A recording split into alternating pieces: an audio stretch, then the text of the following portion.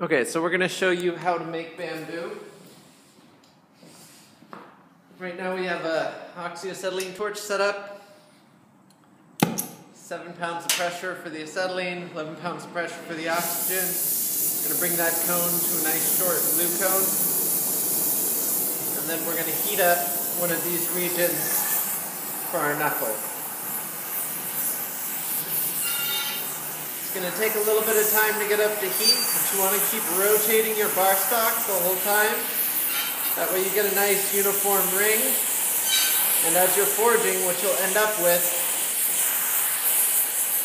is a uniform indentation around the perimeter. And that uniform indentation is what's going to allow us to upset that heated region later.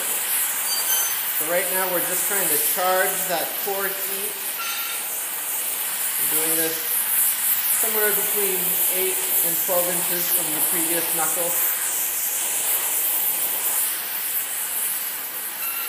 We want it to glow orange hot, like so. Shut the torch off. And then bring your bamboo stock down. Open up the die.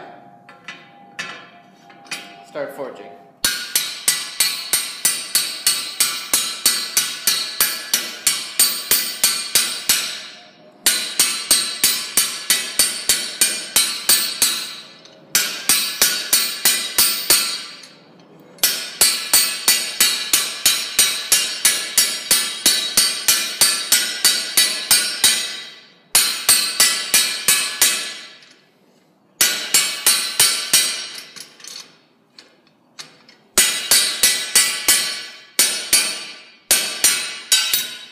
Once you're at cherry red heat, it's too cold to forge and the steel won't move. If you go to orange heat, it's a little soft. So dark red to orange is a good heat to forge the pipe. And then there's enough core heat, it's glowing red, to auto-ignite your torch for lighting. So you don't have to rely on the striker once your pipe is hot. We're just going to reheat that section that we've necked down, okay? You want to cut that nice uniform groove. And then use the full ring tool to really neck it in nice and tight. And if you're doing this on a longer section of pipe, the weight of the pipe matters. And if you're rotating too slowly or too quickly, you'll find that it'll actually pull the bamboo section out of parallel. So if that happens, just take the time to straighten it beforehand. If not, go back to forging.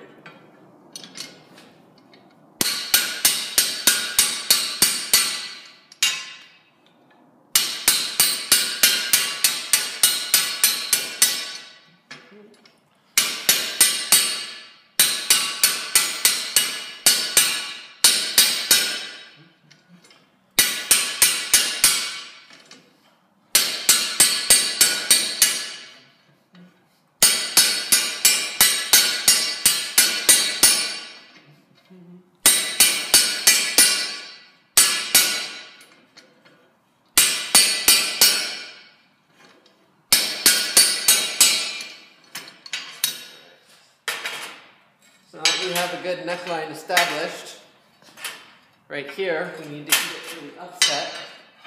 Again, cherry red, so hot enough to light the torch.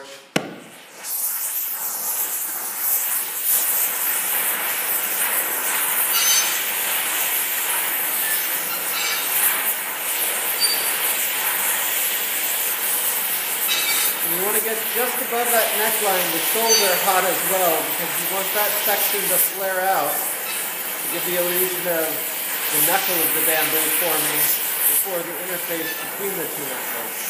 So I'm getting just above and just behind the gold section where we've cut that neckline. And now before you do the upsetting, just lay it over your anvil and make sure it's straight. And then you're going to take the bar stock and then And you'll notice if your knuckle bends, like so, you just want to straighten it out again before you go back to upsetting.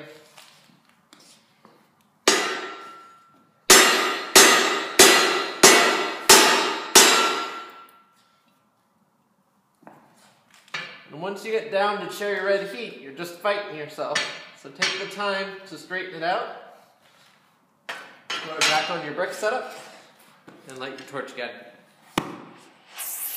Pipe's a tricky one where if you work it beyond cherry red, you get good shapes, but it's really hard to work with. If you take it beyond the orange heat, it tends to collapse before you can do anything. You gotta walk that fine line between orange heat and cherry red where you get the elastic behavior you want, but not to the point where it crumples. In the neckline's sake, case, we're trying to get it to crumple just a little.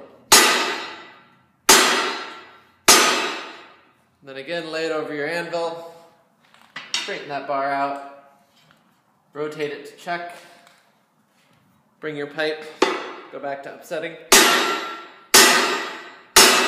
And don't be too worried if the bamboo's got some kinks in it. When bamboo grows naturally, if it's not in a tall forest, it's going to have some kinks from where the sunlight got. You just want to take the time to straighten your bar stock. And then we'll wire brush that real quick.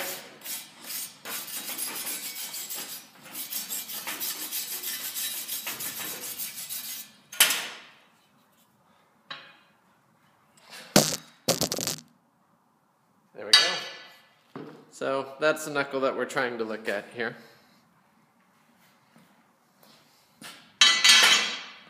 And we'll switch to timelines.